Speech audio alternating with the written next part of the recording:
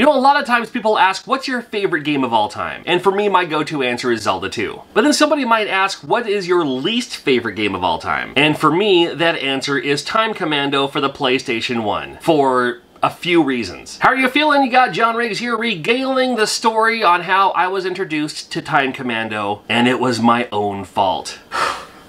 Gotta make sure I can see good for this one. This is, ooh, we'll see if it still holds up.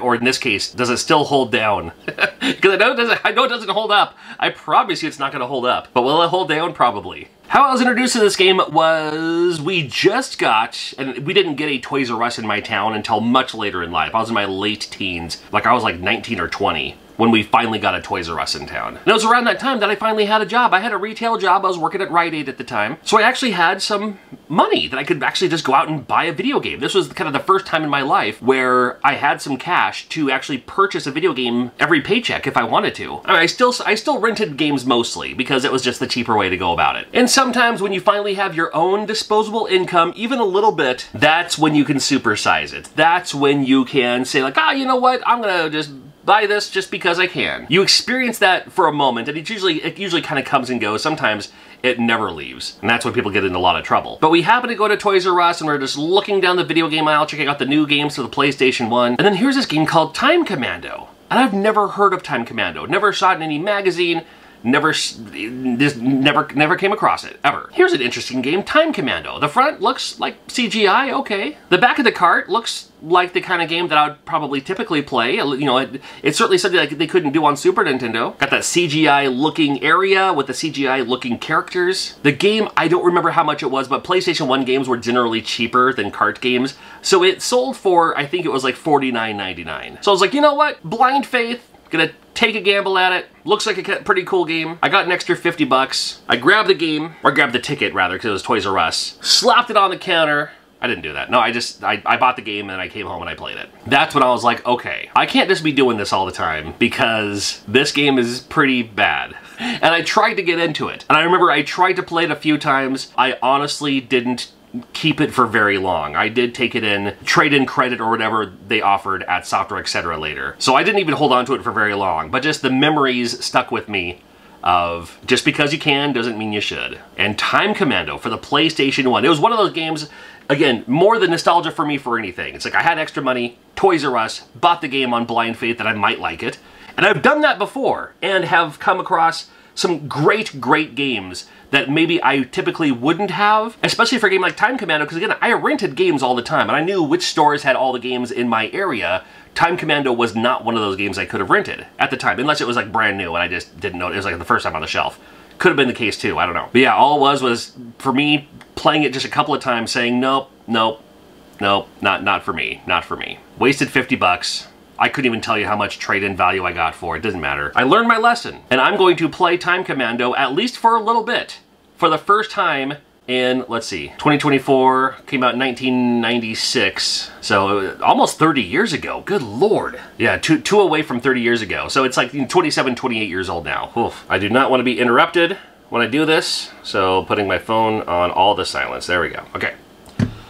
Because doesn't that happen to you? You're playing a game, then all of a sudden somebody calls and something like that, and you're just like, it just takes you out of your element. And it's always a spam call anyway, right? Well, I want to thank Aura for sponsoring today's video. And yeah, you can say, you know, take me off your list or whatever, but that only counts for one. It doesn't count for all of them. It's the data brokers who are making a fortune selling your information to these robocallers, and we got to put an end to it. Not just your phone number, but like where you live and stuff. It's scary. Well, Aura can identify data brokers exposing your info, submit opt-out requests on your behalf, and they legally have to remove you and your information from these gigantic lists that they're going to. It's rough for you to do it alone, and I know you've tried, but let Aura do it all for you. Easy to set up, don't have to download a whole bunch of different apps. It includes things like antivirus, parental controls, VPN included in this. Gotta love that VPN.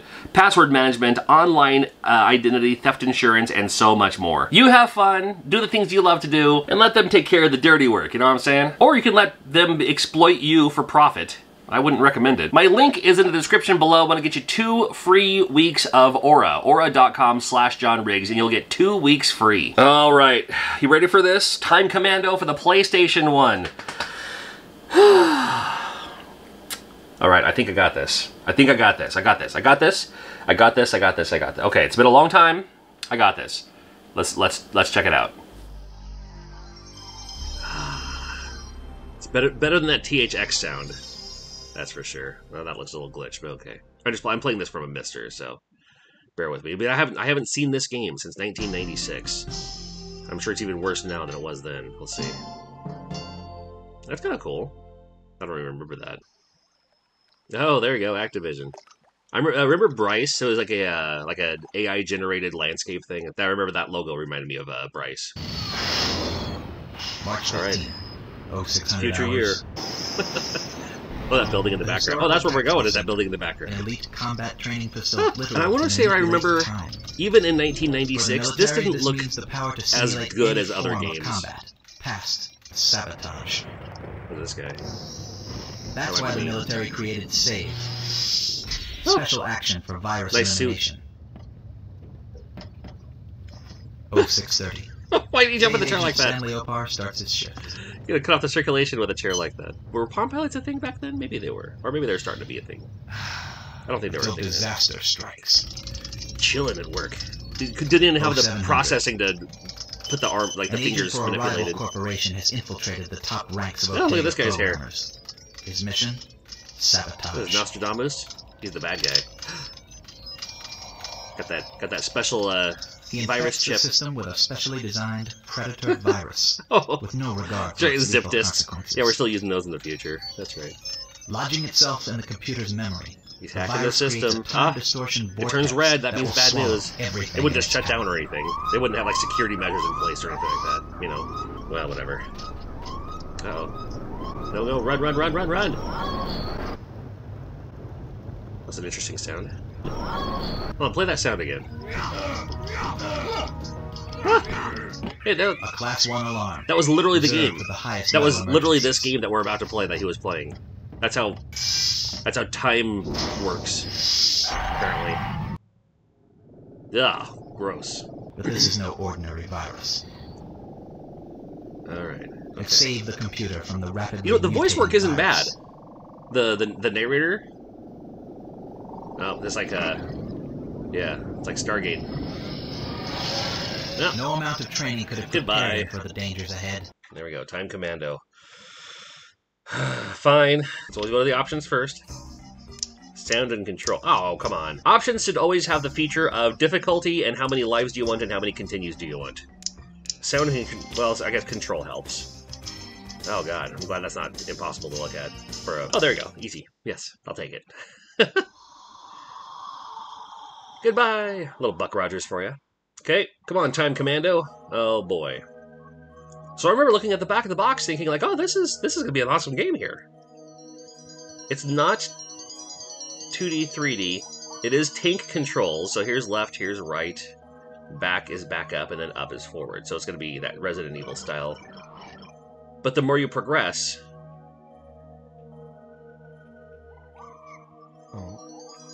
I can't, okay, I have a punch. And a jump, whoa! And I have a rock. Where's my punch? Okay, so holding square is stance, is to square up. And then I can left and right.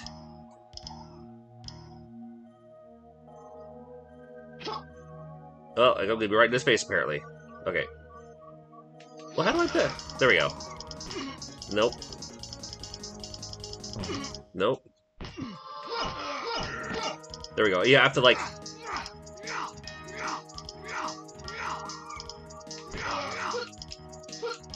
Okay, so... God. So square... The square button is to square up, which is kind of funny when you think about it. Hold square to square up. That's your stance. And then that's up, that's left, that's right, and then down is block. So the controls could work. If anything else worked. Oh my god. Oh, let's throw a rock at this guy. There we go. I got 2 rocks. And I'm sure you've probably figured it out, or in some capacity. Oh, Bill Sabretooth. Is that every stage takes place in a different time, right? But the introduction to take place in prehistoric times is not quite the good look it should be. That little table back there, you can just walk around on top of it. It's fine. Okay, here's my running. Slide down here. Oh, that's good. Yeah, let me grab... what do you do? Oh, you're throwing rocks at me, I think. Are these chips something? Okay. Nope. You know, the kick's the best thing, I think, so I'll just keep doing that. Oh my god. Okay. No, give me that club. I think I can use the club, if I remember correctly. Again, my memory's not so great. Oh, they gotta fight the woman now, too. The one who's throwing rocks at... Oh, she's gonna run away? Really? Wow. Alright. There we go. Got the club now. Who wants to go clubbing? Batter up. Is this a save? What is this? It's... I don't know. Ooh! Oh, come on! You know, maybe I could just do back up. Where's my back? Is it square? There it goes. There we go. Oh no! Don't tell me I gotta fight this guy. Yeah, that didn't work. Yeah, that's good enough. Ah! That was pretty cool. Okay, now I gotta admit, that was kind of cool.